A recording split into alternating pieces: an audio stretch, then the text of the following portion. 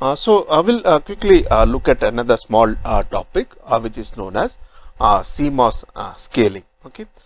So if you see here, this we discussed in the very first class also. When we right now from 180 nanometer technology or beyond that, with every 3 to 4 years, we find that the technology is being scaled. Okay, when I say technology is being scaled, it means the device feature, the minimum feature size of the device is being decreased. Okay, so you have a higher packing density, right, and also the overall performance is better now because of the decreased capacitances associated with these small sized.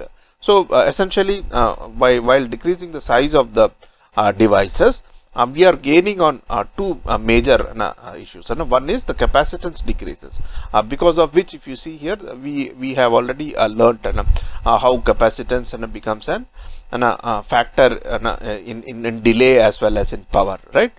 So you will find a decrease in capacitance because of the shrinkage of the size of the devices and also higher packing density. So these are the two driving factors which for technology scaling. Okay.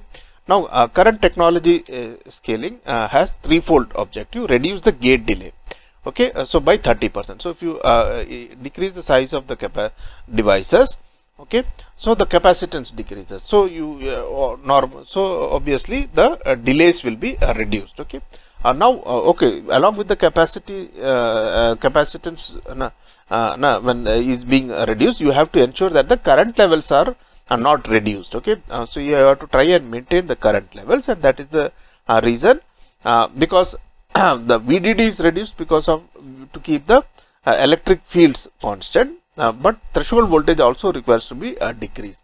So if you keep the current level same and decrease the capacitance, only then we can achieve reduced gate delays. Okay, double the transistor density. Okay, that is because of the and save 50%. Okay, 50% of the power we save because again the dynamic power, because of the capacitances are now lesser. Okay, so these are the objectives of scaling. Now how it is scaling is done. So we are going to essentially discuss a constant and field scaling, in which the VDD is also reduced. So okay, so that the electric field remains constant. So if the electric field remains constant, so the electrostatic behind the operation of the devices, they don't change, and there will be no junction breakdowns. So when you reduce a device dimension, you reduce the VDD also proportionately. Okay, so all device dimensions are reduced by a factor 1 by alpha. So alpha is greater than 1. So you so that is 1 by alpha. So that's why we say we are going to reduce it. So concentration densities are increased by alpha. Okay, why do we increase the because if you see here, the junction depletion layers which will be formed when two junctions are placed together. Okay, that will be proportional to the width will be inversely proportional to the concentrations, right? So if you when your device size is shrinking, those depletion layers also requires to be thinner now. So hence you know to increase the concentration densities also. Device voltages are reduced by 1 by alpha. That is for constant voltage scaling. So it is not done in all scaling methods. So we will see that there is one more scaling method. We will see that also. But initially we are going to speak about voltage, constant electric field scaling.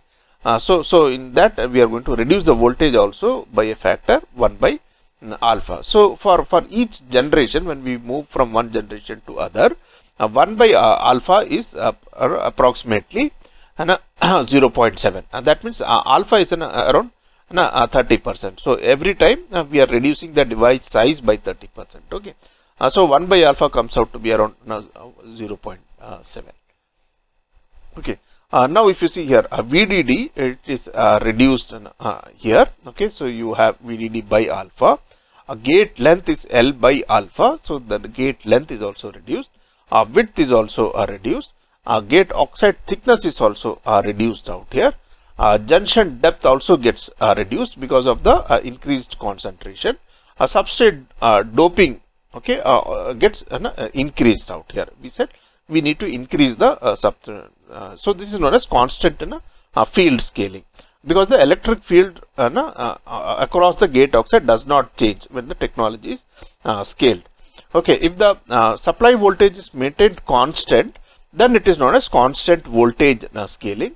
And then there is a possibility of gate oxide breakdown.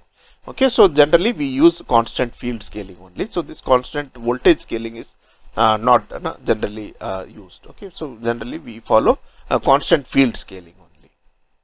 Okay, so let's see what are the consequences of scaling. Okay, so what about the device die area? Obviously it is W into L. So the net gain will be 1 by alpha square. So you will find that the area required for a particular circuit or a particular device is now reduced by a factor of 0.49. Now what about the transistor density? Because obviously since the device size is small, the transistor density increases by alpha square, which is 2.04 out here. So you will have an increased transistor density with scaling. Right. What about the gate capacitance? Now if you see, the total gate capacitance is given by W into L area by T ox, right? So W and L are both decreased by 1 by alpha, whereas T ox is also reduced. So 1 by alpha effect gets cancelled. So the gate capacitance actually has only 1 by alpha here. Okay, so it is 0.7. It gets reduced by a factor of 0.7. So now the gate capacitance is reduced by a factor of 0.7. What about the drain current out here? Now if you are assuming the Vt to be constant, so you have a VDD W by L in the ID equation, right? You have a capacitance, right? And you have a V square, Vgs minus Vt square also, right? So if you see here, W by L, this gets cancelled. Okay, you have VDD, Vth you are assuming that is reduced proportionately. Okay, Vth, sorry. So Vgs minus Vth, so that effect that is in the numerator. So you have a square there. You have COX, right? So COX is again it is we saw the gate capacitance. It is reduced by 0.7. So you have one reduction here. So the net effect of drain current is it is going to reduce slightly by 0.7 out here, right? What about the gate and delays? Okay, now if you see the delays out here is, okay, a delay is given by C into V divided by I. Okay, greater capacitance, greater voltage by the current. Okay, so if you have more capacitance and more voltage for high voltage, means you will require that much more time for the capacitors to get charged, and it is inversely proportional to the current, because higher current means faster charging up. So you will find the total delay is reduced out here. So if you see, if you put these capacitance is reducing by 0.7, voltage is reduced by 0.7, and you have a current in the denominator which is 0.7. So you have 2.7s in the numerator. So you will have 0.7 out here. So that's a gate delay. So it is operating at a fast. These gates can be operated at a faster rate. So although the current is slightly lower, but because both these in the delay you have two things coming in the numerator, the overall gate delay is lesser, and hence the frequency can be increased 1.43. Okay, but along with this, right, so there have been a lot of architectural level optimizations, pipelining and things like that. So it is not that with voltage scaling the frequency has increased at this rate. It has actually gone up at much higher, faster, because of several other techniques which have been used, like pipelining and things like that, right? So we started off with few megahertz, now we have reached gigahertz.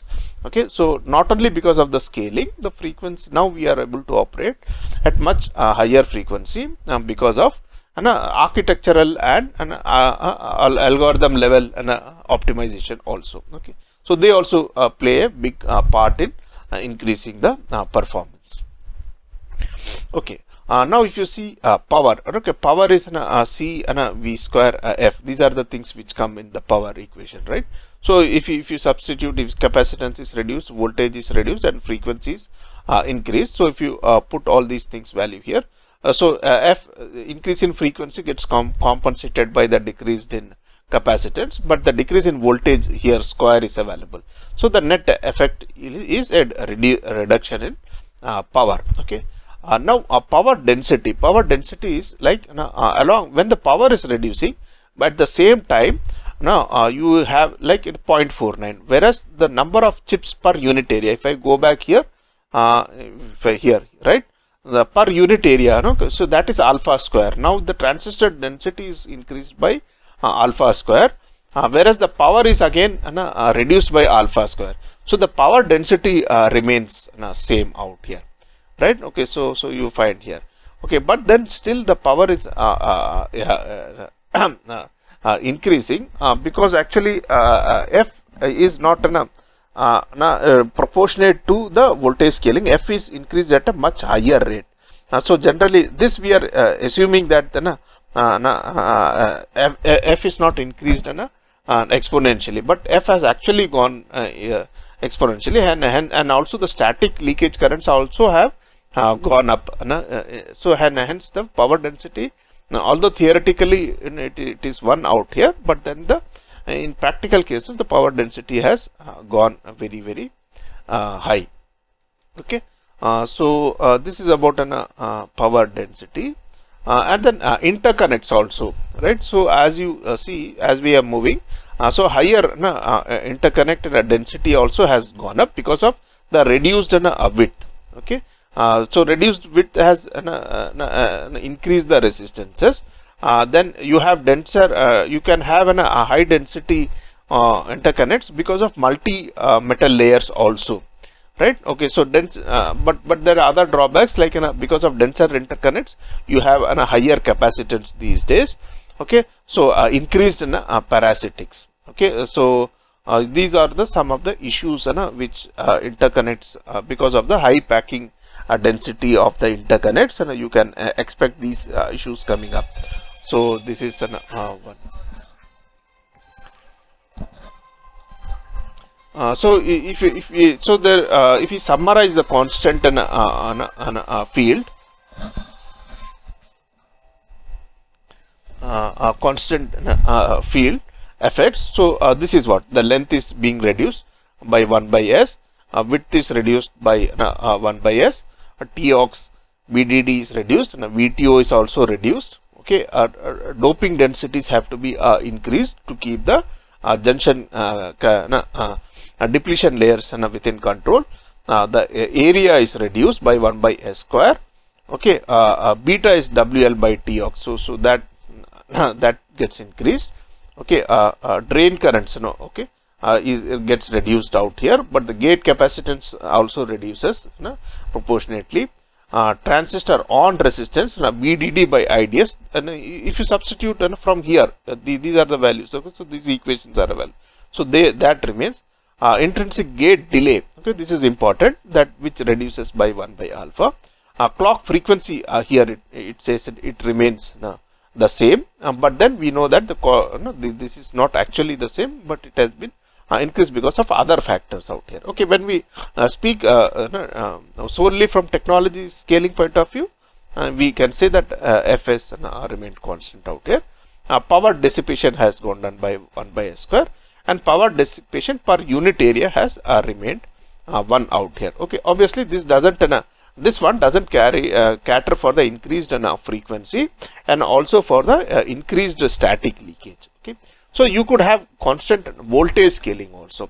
Here the difference from here to here is the supply voltage is not scaled out here, right? And since you are not scaling down the supply voltage, you can afford to keep the threshold voltage also the same. Okay, from the as we move from one technology to other.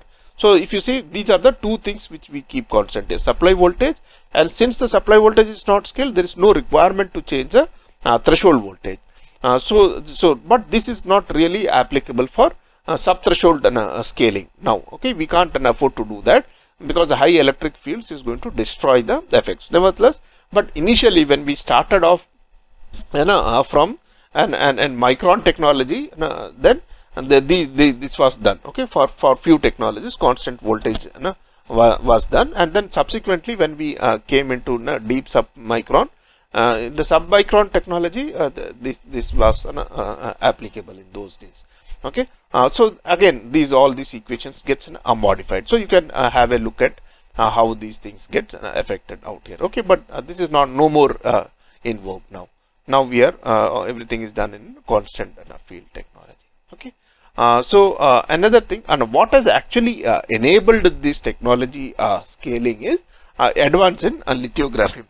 Finally, how fine you can make the how accurate you can make the masks, and how you can through those masks how you are able to do the ion implantation and diffusion. That is what actually defines the minimum feature length size, right? So lithography is the one of the most important. So advance in lithography has actually enabled shrinking of the devices. Okay, so you started off with mercury xenon lamps, and now we are using for 13.4 nanometer extreme UV lithography. Okay, so this is just those who are interested can study more about it.